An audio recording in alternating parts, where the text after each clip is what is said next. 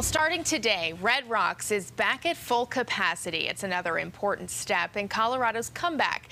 Jacqueline Quinn is live at Red Rocks this morning. And Jacqueline, it's an exciting day, especially for you being out at the amphitheater this morning.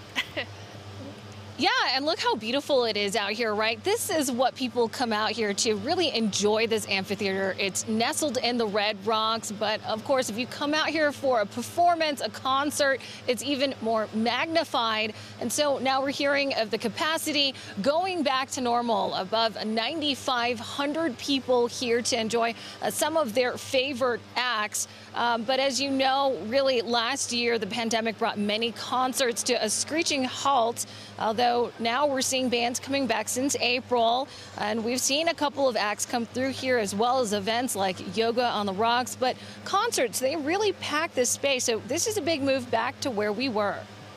We are really at that point in the pandemic where we're moving from all these public health orders that we've seen for 14 months now to personal accountability.